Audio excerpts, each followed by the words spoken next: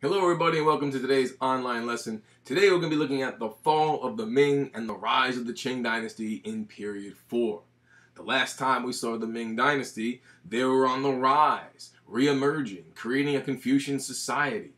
But after Zheng He dies, the Chinese government decides to destroy the huge treasure fleets and erase them from all of history, thus tucking themselves into an isolated way.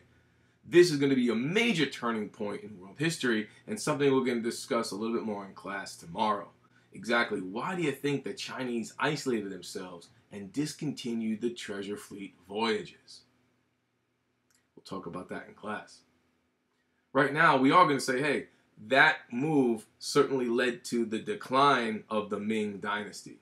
They began to isolate themselves, regulate trade very strictly, regulate the ports, thus creating the situation for smugglers and corruption that would ultimately hurt the Ming economy. Now, the story of the Ming collapse is very similar to many other empires that collapsed. First, you have a series of weak rulers. This leads to corruption. This leads to scholar gentry and other nobles thinking that they can get more than what they should, right, and cheat the system. And also there were threats from the north from other nomadic groups, and thus they had to invest a lot of money and resources in protecting their borders. This, of course, was very costly and led to high taxes. Well, no one likes high taxes, especially the peasants, and these high taxes and payments will eventually lead to famines and other hardships, and the peasants revolted. With all this chaos, the Ming Dynasty decide to get some help. So they go to a group in the north called the Manchus, who are a warrior group. Say, hey, can you help us come down here and police everything and get everything back in order? Well, the Manchus are more than happy to go over the Great Wall of China into the gates of Beijing and ultimately take over the government. By 1644, the Manchus sweep into Beijing and claim the Mandate of Heaven. One of the first leaders of the Qing Dynasty was Dorgon. And what I'd like you to do tonight is look on the worksheet, read and analyze his document, his decree to the people of Beijing, and then answer the question that you see on the bottom there. How will Dorgon and the Manchus rule China? Which words from the document support your findings? And as you analyze the document, I want you to think about this. Remember, Dorgon is a Manchu from the north, a foreign leader coming in to rule and occupy China. We can compare him also to Kublai Khan, Mongol, who also did the same thing. But here's this. Why does the Qing dynasty last a lot longer than the Yuan-Mongol dynasty?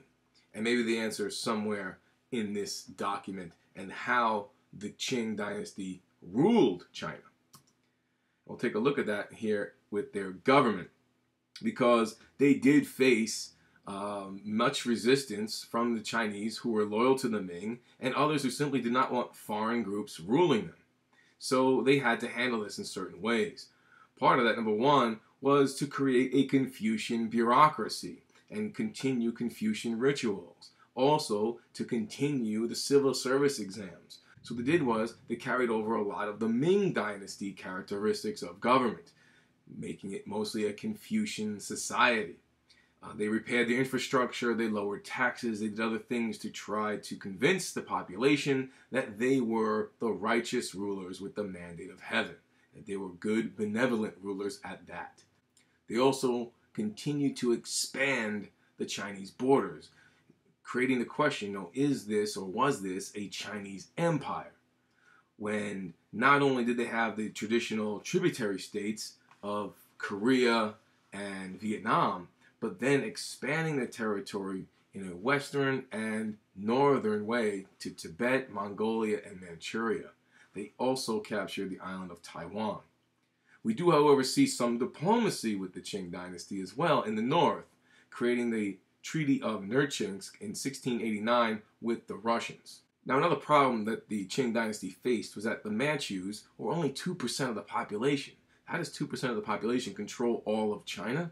Well, they had certain ways. Number one, they wanted to recognize who was on their side and who wasn't. So they forced the Chinese people to wear this hairstyle called the queue. Q, Q, Q. It was the shaved forehead with the long pigtail. So it was either lose your hair or lose your head. And this was a physical way of seeing who was on their side and who wasn't. Women also, of course, remained confined to the household. Foot binding continued, and even female infanticide was very common, because to have a child actually elevated your social status. Now, the greatest leader of the Qing dynasty, and perhaps the greatest emperor of all of China, is Emperor Kangxi.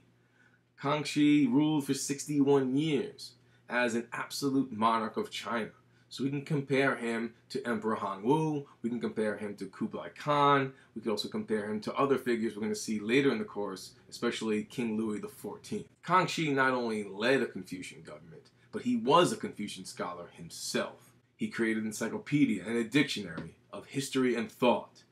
And he was tolerant of other faiths like Christianity and was interested in Western technology and ideas.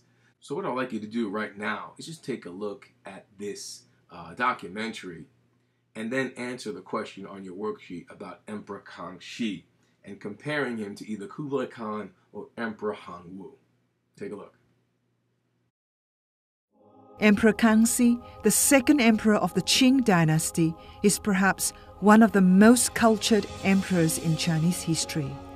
He ruled China for more than 60 years and had a strong passion for learning throughout his life. Emperor Kangxi was known as a diligent ruler who cared about his people.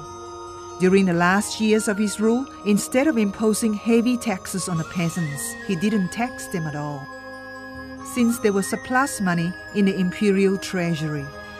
Under his benevolent rule, China prospered and the dynasty was stable. NTD 2012 dance competition male adult division silver medalist Cao Yongxin portrayed Emperor Kangxi in his dance routine. 他算历史上在位最长的一个皇帝。 Kangxi was the emperor who ruled for the longest in Chinese history.